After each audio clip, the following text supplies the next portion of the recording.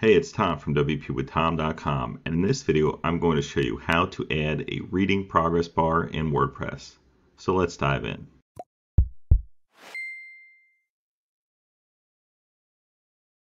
Alright, so over here on my WordPress website you can see that I just have a basic blog. If we go to this article right here, you're going to see if I scroll, nothing comes up at the top. There's no progress bar right now. And this is a pretty long post that I made right here as this dummy text right here. And I'll be able to show you actually how long it's going to take to read the article with a read meter, and I'm also going to show you how to use the progress bar as well with a simple plugin. So let's just go back here to the dashboard.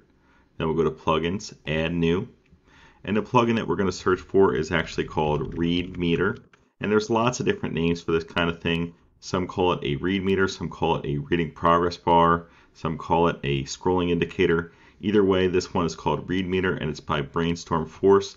Those are the people that brought Astra and the Astra theme. So we're just going to activate the plugin after we install it here.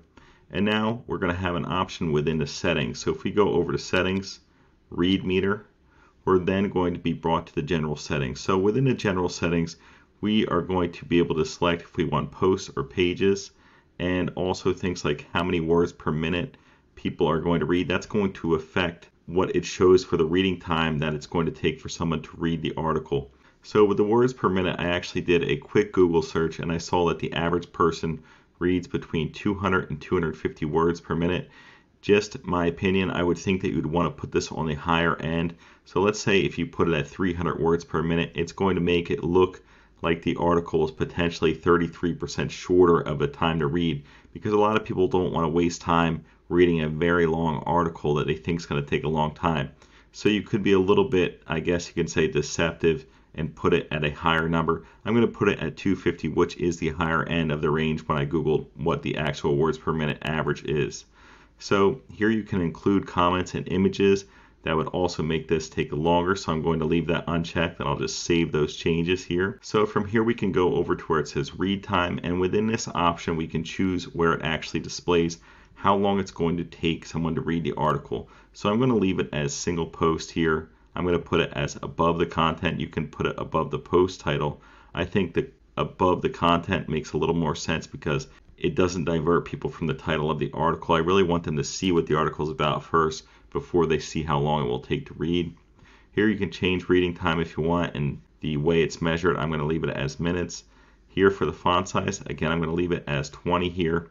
For the bottom, I'm going to show you what that looks like, but I'm going to end up changing this, and I'll show you in a second. Now for the color, you want it to be able to stand out. So if we just click save right here, and we were to refresh this post right here, you can see that now it says reading time 9 minutes right here with this gray background with this purple text on it. So we can easily change that. So let's just go and change that. I'm going to make it a blue background so it stands out a little bit more, and I'll just make it a white text color. And from here is what I wanted to show you. So it's right up on our text right here. I want to give it a little bit of a margin at the bottom, and I'm going to make it 25 just for this example. And let's just save it and see what it looks like. So if we refresh, we can see that now there's this margin, and I think it stands out a little bit more with this blue around it and the white text than it did before. So at the top here we can see our reading progress bar and what it looks like, and we can go into adjusting that as well. But if you see, you can start to scroll and it starts to fill in there. So when we go back over here, but let's go over to the reading progress bar after you save these settings. And in the progress bar section, you can see the background color is this light one right here, and it's at the top of the page. I'm going to leave it as top of the page, style is normal. I'm going to make the bar thickness a little bit thicker. Let's just make it 20 for this example. And I'm going to make this more of a lighter blue color for the background, and I'll just make the primary color blue for the actual bar that's going to be filling up. So I'm going to click save here. It says settings saved. If we refresh, now we can see the bar's a little thicker at the top, but it's nice and light color. And as we start going through the article, it starts to fill up. So if we were to go back up, it goes away. It's a very nice feature to have on your blog. Now, if you don't want to actually have it that thick, it's totally fine to change this to make it a little smaller. Maybe something like 15 would be a little less distracting, but you get the idea. I really just wanted to show you the basics of how to set up a reading progress bar or the read meter or the scrolling indicator, whatever you want to call it. Either way, I hope that this reading progress bar video was helpful and it helped you set one up in a matter of minutes. If you enjoyed this video, please give it a like and subscribe for more WordPress related tutorials. Thanks for viewing and have a wonderful day.